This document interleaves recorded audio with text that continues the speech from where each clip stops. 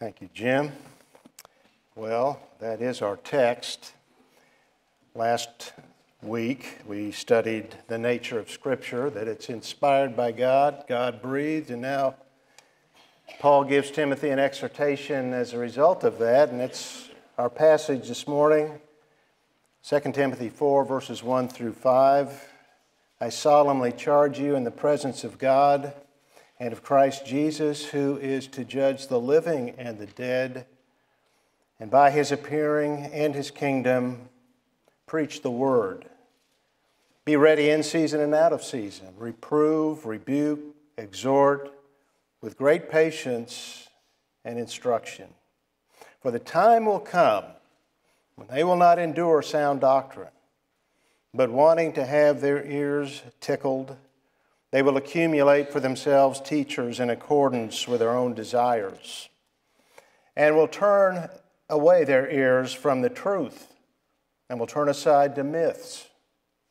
But you, be sober in all things, endure hardship, do the work of an evangelist, fulfill your ministry. May the Lord bless this reading of His Word and bless our time of studying it. Let's bow together in a word of prayer. It has been said that a man's last words are a window on his heart. They give us insight into his life and what he considered to be important. If that's true, then 2 Timothy 4 is a window on the heart of the Apostle Paul, because it contains his last words to Timothy and to the church, certainly the last words that have survived. In verse 2, he gives the short exhortation, preach the word. There's more in this chapter than that, but those three words certainly state Paul's burden to Timothy and the church, and follow naturally from the last statement that Paul made in chapter 3. All Scripture is inspired by God. It is God's word and profitable for equipping us for every good work. Since that is so, we must proclaim it. We must preach it. That is the business of the church. And that is Paul's charge to Timothy. It is given with urgency and solemnity. The end was coming for Paul. Darkness was closing in on the church. It had fallen to Timothy and his generation to meet the challenge, as it does to every generation. To impress upon Timothy the importance of his charge, Paul makes it in the presence of God and of Christ Jesus. He calls them as his witnesses. Paul was not issuing a command in his own authority, but according to the direction and with the approval of both the Father and the Son of the triune God. And it was a reminder to Timothy that he was ultimately accountable to God, not to men, for the work of the ministry to which he had been called and gifted to do. God was witness to that, and Timothy was to be aware of it. Paul's charge was made in God's presence, and he, the Lord God, was watching Timothy. That's just as true for us. We've been called by God out of darkness into light, and we are to spread the light, and do so knowing that our lives are lived in the presence of God. We don't live in secret. Our lives are lived before God the Father and God the Son. And someday the Father will send the Son back into the world. And it is his return that gives real force to Paul's statement. He will literally come again. He will appear visibly, physically. Literally, it will be an epiphany, epiphania, an appearance in glory and power. He will come as a judge to judge the living and the dead, those physically alive when he returns and those already dead. Christians will be judged by Christ. We don't think of it in those terms, but it's true. We have examples of that or statements of that from the Scripture. For example, in Romans 14 and verse 10, Paul wrote, "We shall all stand before the judgment seat of God." Christians will.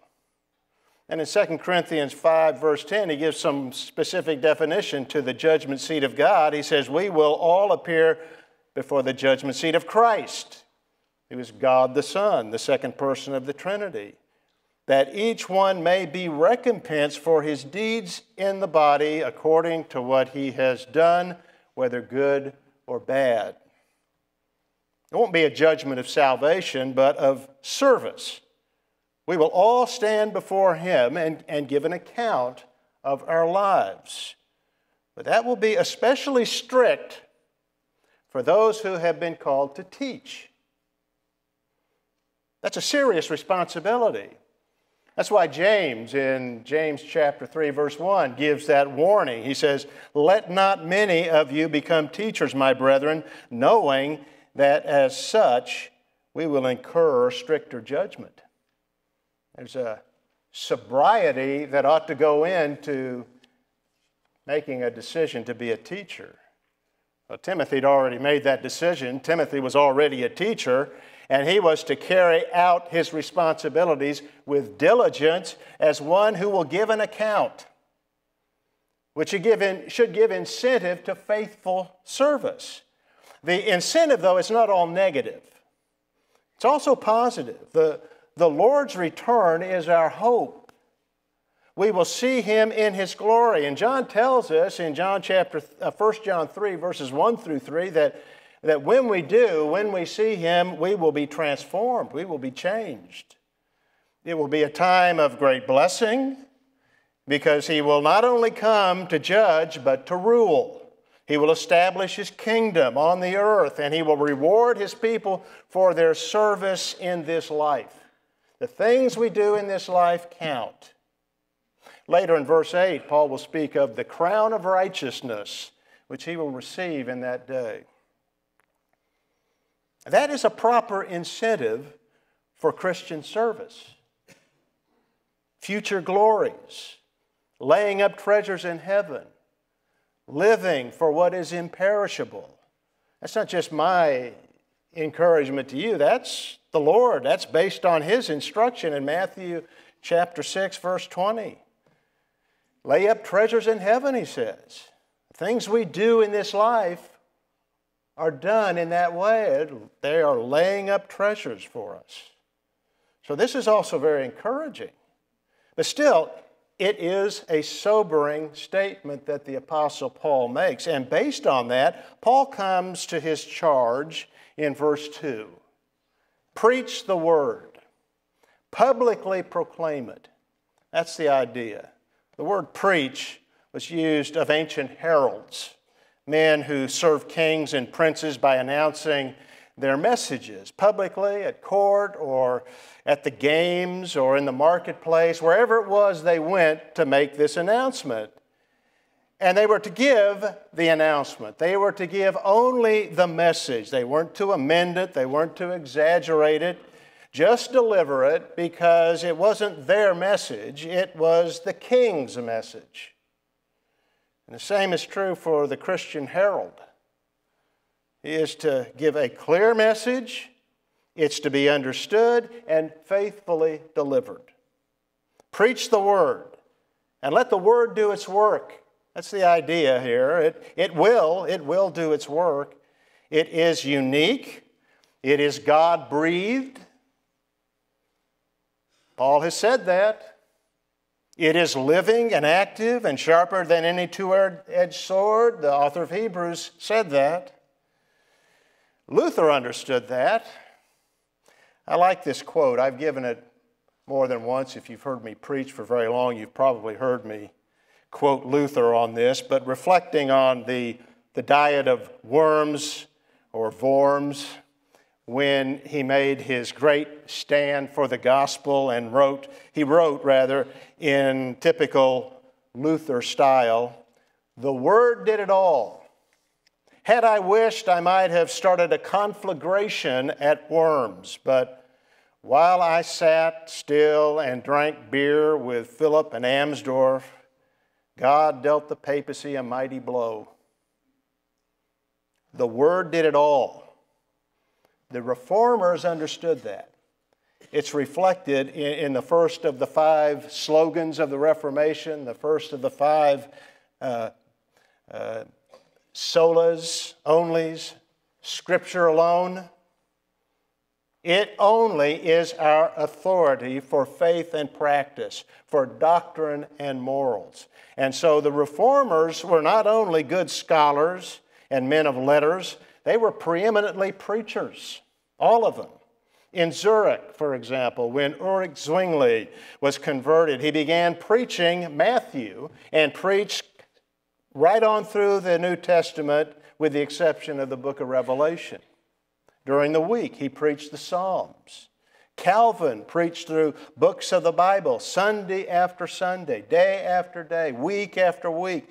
That was true of the Reformed churches. There's an old painting of a Huguenot church that illustrates that. Huguenots were the Protestants of France. It was a vibrant church. Many were merchants, and most were of the middle class. And the painting, titled The Temple of Paradise, is a picture of a simple church in Lyon. The people are sitting on benches throughout the room. There is even a dog sitting, looking up at the pulpit. And that is the focal point of the painting, the pulpit, where the minister is preaching. That was the central feature of a Reformed church. They preached and they taught the Bible because it is through the Word of God that God speaks to us. If we ever hope to see a Reformation again, and I think all of us would love to see a Reformation, a second Reformation throughout this land and across the globe. If we ever hope to see reformation within ourselves, if we hope to see real change in ourselves, then we must take seriously that slogan, Scripture alone. It's our authority. And because it is, if that is true,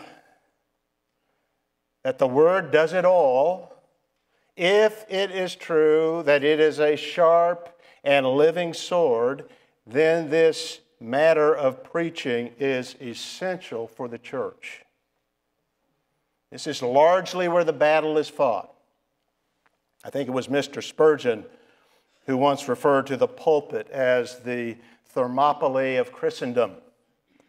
Every schoolboy loves to read about great battles, and Thermopylae was one of the greatest of history. It is a narrow mountain pass where a small Greek force led by 300 Spartans held off a vast Persian army for 3 days before being overwhelmed. The pulpit is that for the church. It's where a few men fight the battle every Sunday morning with the invading hordes of the world and the flesh and the devil and the spirit of the age that is constantly trying to press in upon us and transform us and want to overwhelm the church. It's that urgent. It's constant. And it's by preaching the Word that we win the battle. And so we're to be at it. We're to be at it all the time. That's what Paul tells Timothy next. Preach the Word, be ready in season and out of season, when it is convenient and when it is not convenient. People who preach cannot do it only when they feel like doing it, only when it suits them, their situation or their attitude. Only when it's convenient, as Paul says. A man in the ministry must be at it continually. And there are many things that can hinder us and frustrate us in doing that. At times it may be being timid about preaching certain doctrines. And preachers have a way of meandering through a passage where they can avoid what might stir up some controversy. That's not what we're to do. We're to preach the Word. At other times, it may be laziness. Maybe a person gets tired and suffers from fatigue. Or then, of course, there's always discouragement. But the minister, as Calvin said, must drive himself on. And he is to be at it whether people will listen to him or not. Because there are times, it seems, when there is a greater interest in hearing the Scriptures preached than at other times. There are times when the Word of God is, as Paul put it, out of season. Even then, though, the preacher is to stay at his post like a good soldier and minister of the Word. Paul explains how that is done in the rest of the verse. First, he gives 3 elements of preaching. Timothy was to reprove, rebuke, and exhort. So the Scriptures are applied in different ways to different people.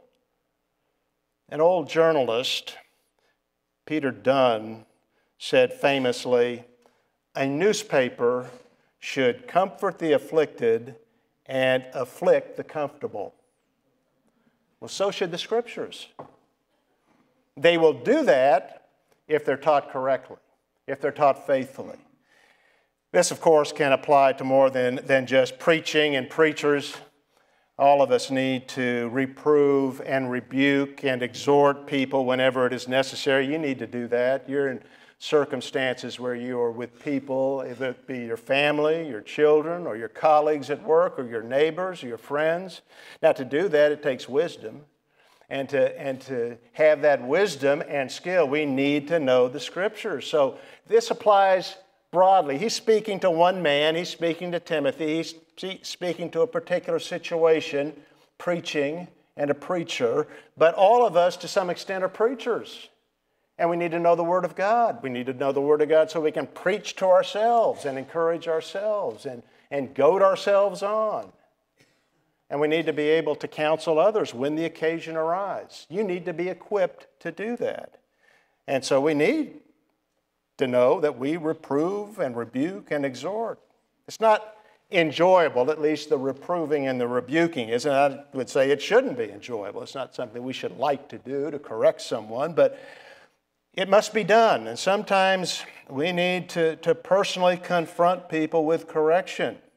Sometimes we need it ourselves. Oftentimes we do.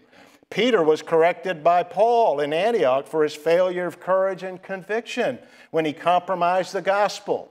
Don't think Peter thought he was compromising it, but Paul knew he was and rebuked him. You read it in Galatians chapter 2 and verse 11. He needed it, and he received it well. So did Barnabas, for that matter. But often, this will happen from the pulpit. And not because the minister is aiming at a particular problem, but because the Word convicts and the Holy Spirit makes it effective in our lives. I'm not thinking of anybody here in this auditorium in the things that I am saying today. I prepared this sermon some time ago, and so if there's an issue today, it's not something I'm thinking about and writing about, but if you're convicted about something, the Spirit of God is doing that. No preacher can know all of the issues that people in the congregation are dealing with, but the Holy Spirit does. That's why this is a living thing. This book is living because the Spirit of God is in it, and He applies this book and applies the statements of the Bible precisely to our lives. This is a supernatural experience. It is if we're preaching the Word of God. The Word of God is living and active and sharper than any two-edged sword. It divides the soul and the spirit. It is able to judge the thoughts and intentions of the heart. Hebrews chapter 4, verse 12. That's this book right now that we're listening to and that is being preached. This is why it is so necessary to teach the Word of God. It is truth. And it is what God uses to cause change in us, to correct us, and very importantly, to encourage us. The fact is, Christians get discouraged in life. We all have trials that drag on and drag us down. Those reformers that I mentioned, all of them struggled. They had issues they had to struggle with. They had hard lives. And we all do as we grow in Christ and as we progress. And we have failures. We have fatigue. When Elijah became so discouraged that he wanted to die, God spoke to him. Not in the whirlwind, not in the earthquake, not in the fire, but in a gentle breeze. The Lord wasn't hard on his prophet for his failure. He was encouraging. And so his servants are to be also. We sang this morning at second hymn about God's mercy and how great his mercy is. He is a merciful God and a gentle God, an all-powerful God. And he's gentle with his people, and his servants need to be as well. We need to bear one another's burdens. We need to strengthen the knees that are feeble.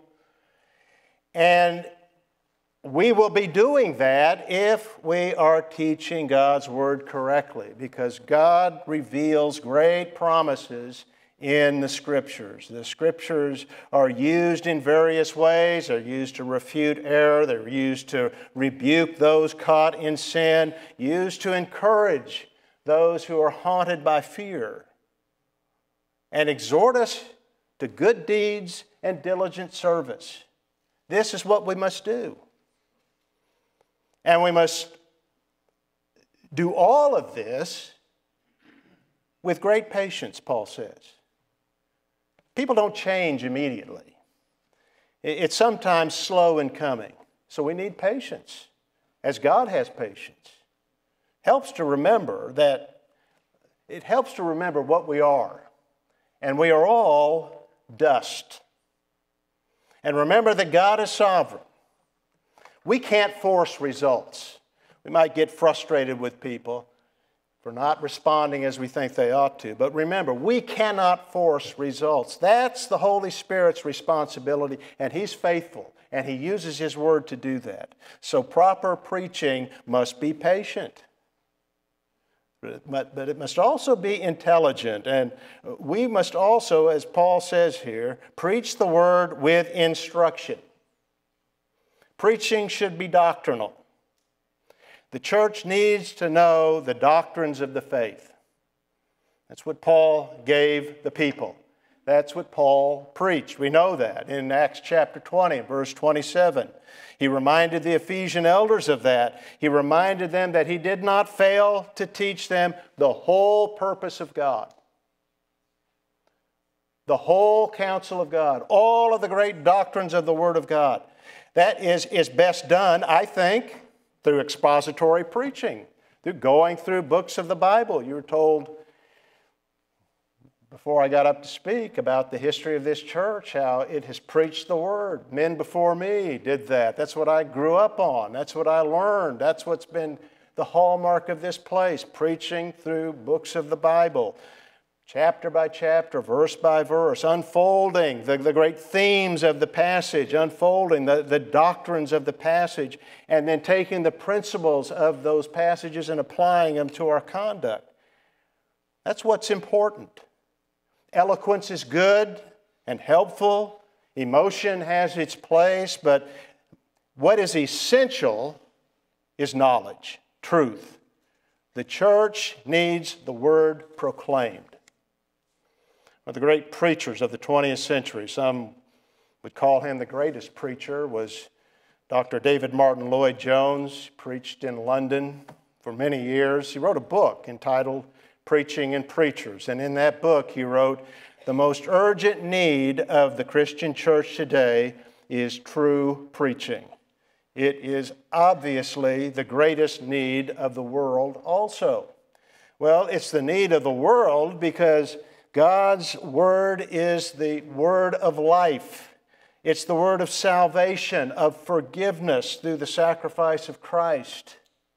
It's the only thing that offers the world hope. And it's the need of the church because, as Paul said, it equips us for every good work. It equips us to live the Christian life, for the decisions of life, and it prepares us for the problems that are coming. So Paul says to Timothy, he was to give sound instruction, preach the word, explain it, and apply it. Lloyd Jones said that is the most urgent need in the Christian church today.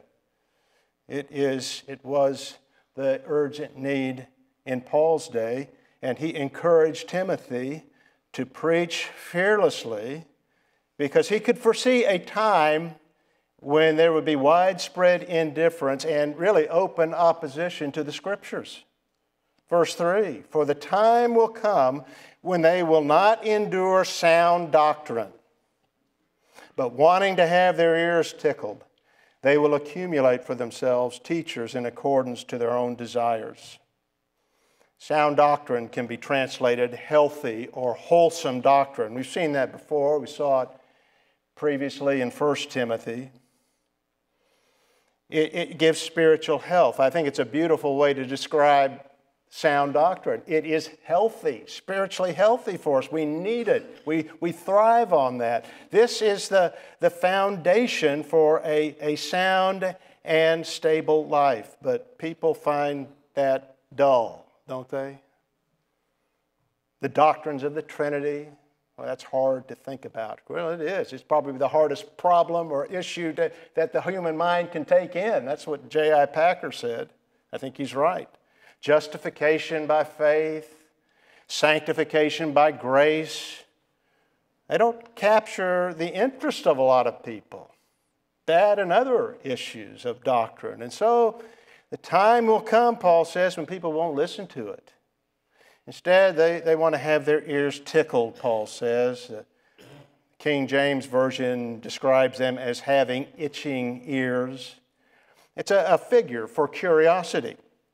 They have a constant curiosity for the sensational, which is like a nagging itch that they want scratched. And so they seek relief from teachers with novel ideas, new ideas, interesting ideas.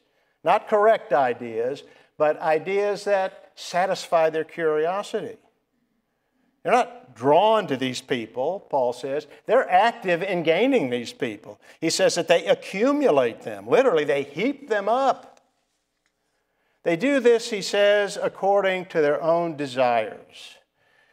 Their decisions aren't guided by God's standard, but by some subjective interest, by self-interest and feelings.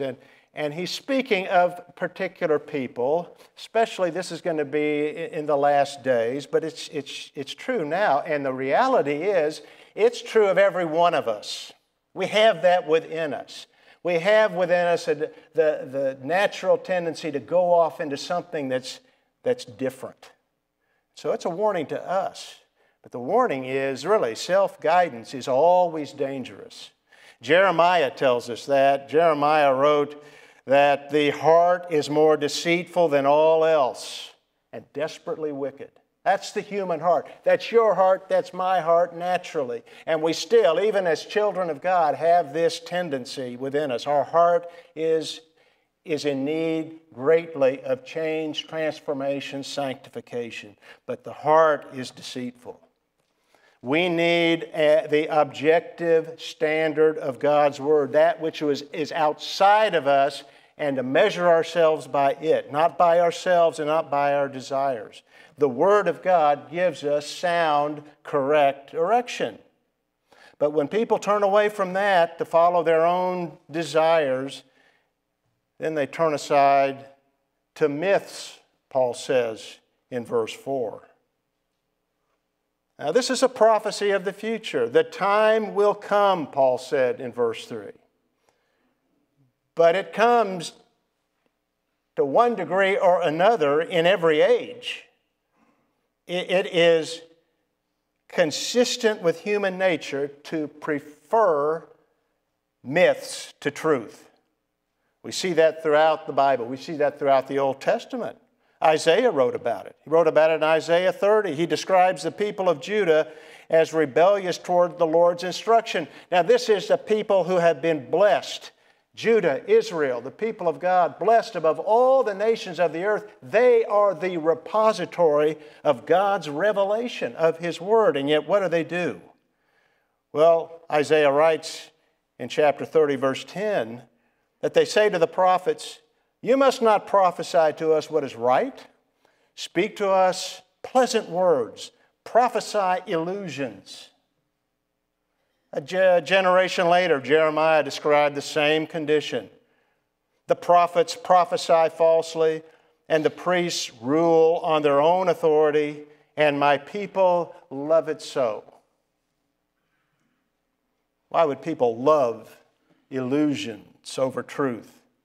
Well, one reason is, as I said, it's curiosity. They're entertained by such things and drawn to those who can explain them and explain them well and entertainingly. But also, that's more comfortable. The truth doesn't let us live comfortably. It challenges us. It afflicts the comfortable. It exposes our weakness. It exposes our need, and it requires a response. It requires change. People don't want that. They want to hear pleasant words, not words that expose them as sinful and lost, in need of the Savior, in need of repentance. Myths don't reveal that. They don't call for repentance. They don't require that we know God and that we worship Him, that we love Him with all of our heart and soul and might. Myths don't convict. They allow people to live comfortably. And so people are drawn to those who teach illusions, who promise happiness and encourage dreams of health and wealth. Well, many will turn aside to that kind of self-serving stuff. And so in verse 5, Paul advises Timothy on how he was to respond as the crowds turned away, as the audience became indifferent. But you, he writes, be sober in all things. In other words, Timothy, keep your head. Don't be swayed by what is happening.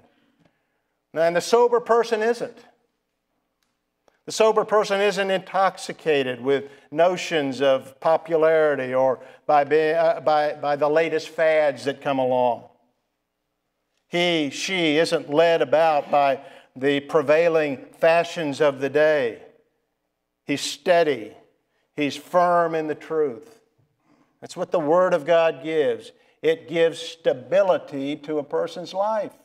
And Timothy was to have that and exhibit that and act upon that. Even though people will not listen to sound teaching, Timothy was to stick with it.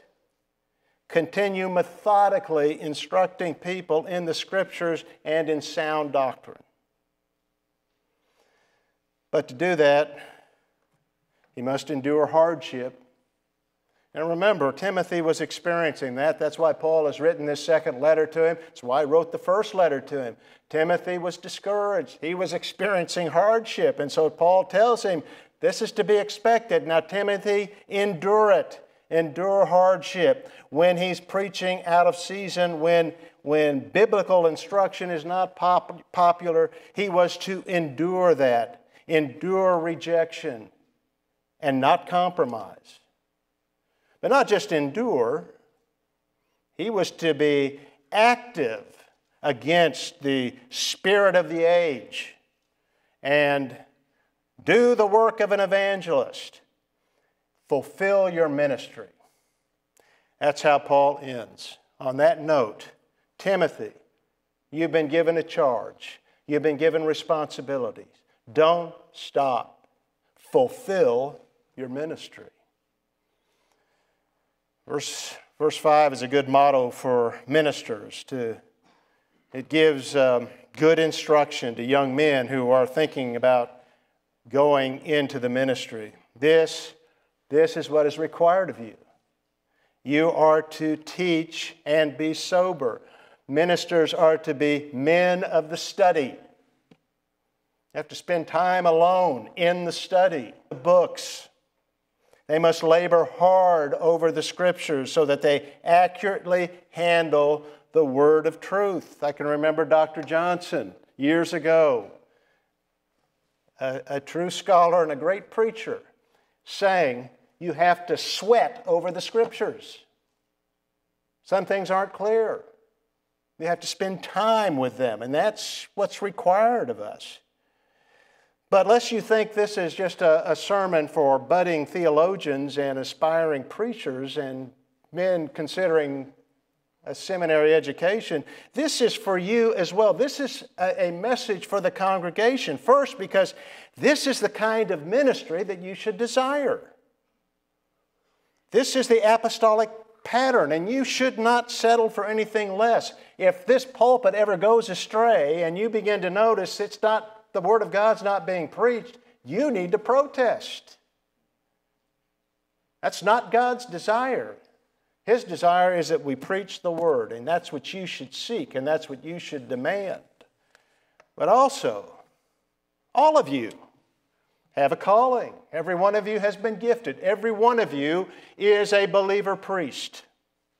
That's one of the great truths that the Reformers rediscovered, that we're all priests, and we all have our responsibilities, which is to live to God's glory and not to our own pleasure.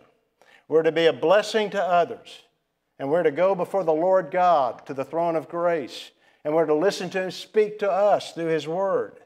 You are not your own, Paul told the Corinthians. You have been bought with a price.